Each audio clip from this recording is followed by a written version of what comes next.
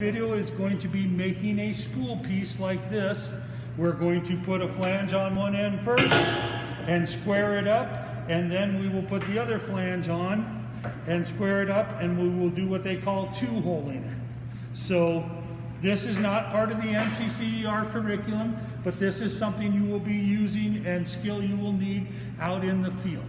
So to start with, I just wanted to explain a little bit on the flanges. We talked about this phonographic finish where the gasket fits against during gaskets and O-rings. So we want that undisturbed. I don't know if you can see it in the video, but somebody has ground this one. That's going to affect it. If we get into a high pressure situation, that's going to be a flange that we can no longer use because it is damaged. Another example, this is the spool pieces we've been talking about and bolting up in some of the other performance evals. If you look at the end of this one, when somebody tacked this, they tacked it and they got the weld out on the face of the flange. You aren't going to get that to seal. So again, that's not going to be how we do it. All the tacking we are going to do is going to be on the outside of the pipe and the outside of the flange. We are not going to do anything in here. When you make one of these for real out in the field, you will weld it up 100% inside and outside. But for our examples down here, we're going to break them apart and reuse all these pieces, so we're not going to be worried about that. We're just going to put 4 tacks on here. Okay? The first thing that we do, we want it to be 12 inches from the face of the flange to the face of the flange.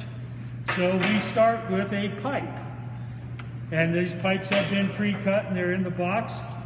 This pipe is going to be 11.5 inches long. That's right on the edge. I wouldn't go any longer with those pipes. That only gives you a 1/4 inch of play on each end here.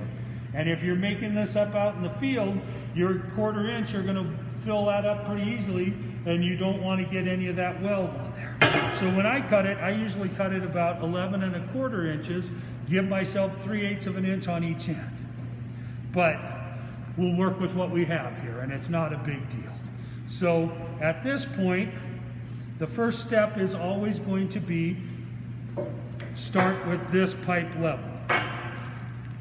And we're going to set the level on there, and obviously I've preset it. We would flip the level around to make sure it's reading accurately, and it is in the center of the bubble on each side. Okay, next step, we are going to put this on here. We don't really worry about it right now too much. The main thing we're looking for is about a 1/4 inch of distance on the end here, so that we have the right measurement. At this point, some people will start putting bolts in and stuff like that just to get your 2-hole close, but we can always change that as we go forward. What I'm going to do is I'm going to get my gloves on, so when I go to tack,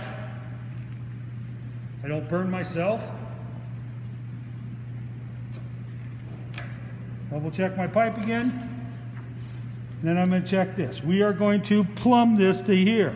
Well, when I weld this, it's going to kick it like that. So I want it with the bubble a little bit that way, because when I put heat here, it's going to kick it out like that. So my main distance is right there. That's where I want it. Get my welding hood on. Welder's preset.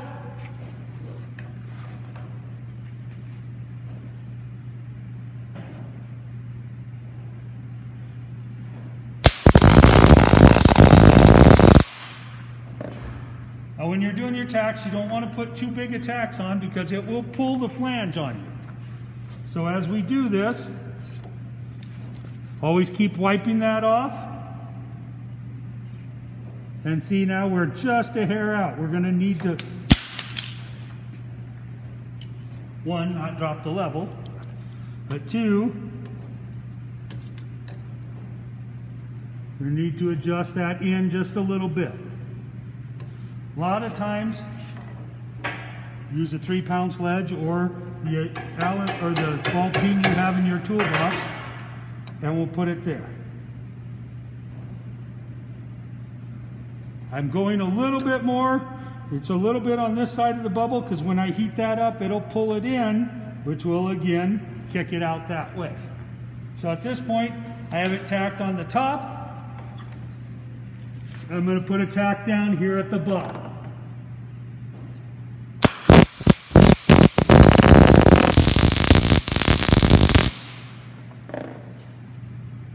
Okay.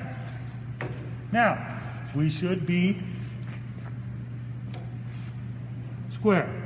We're level or plumb this way. We're level this way. Okay? Now comes the hard part. We are going to take the square and we're going to hold it up against this flange, and now we're going to see if the flange is square this way or that way. The way we do that is we hold that square against there, and then we take a tape measure and we measure the distance in between the inside of the square, 3 9/16, on both ends of the pipe.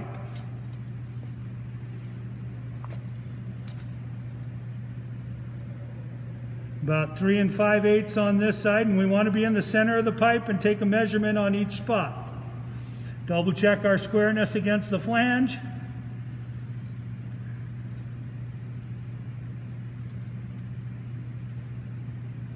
If it's the same distance on this end that it is on this end, then we are square. So,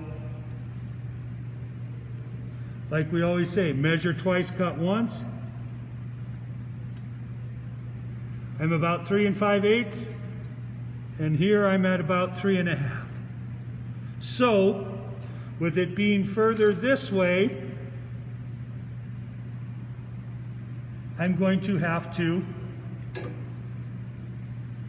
change my flatness of my flange.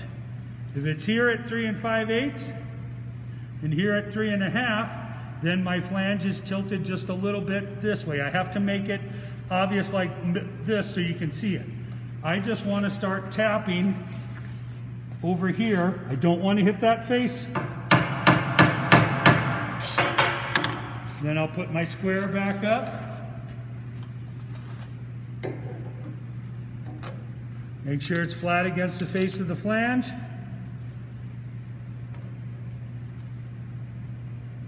About 3 9/16.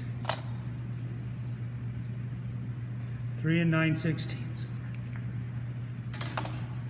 At that point, I'm going to put a tack in here again on this side.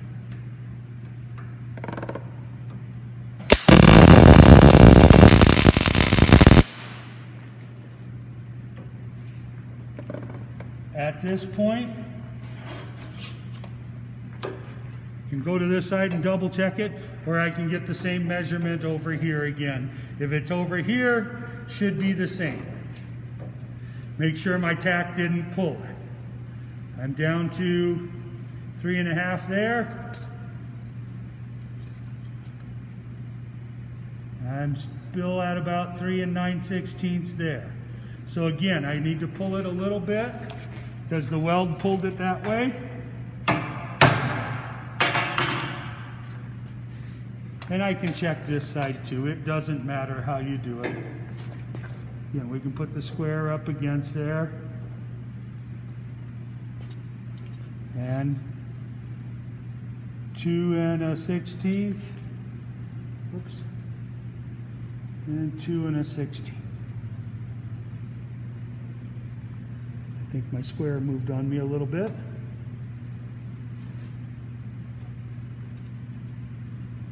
Two 1/8.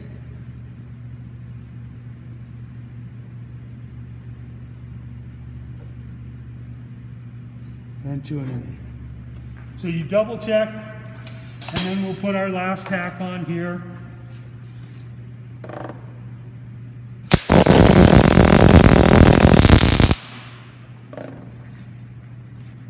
And now it would be secure, and we would be able to, once we get the other end on there, then we could weld it out and know it's not going to move. So I'm going to make another video when we do the other end. So I'm going to pause it here. If you have any questions, contact me.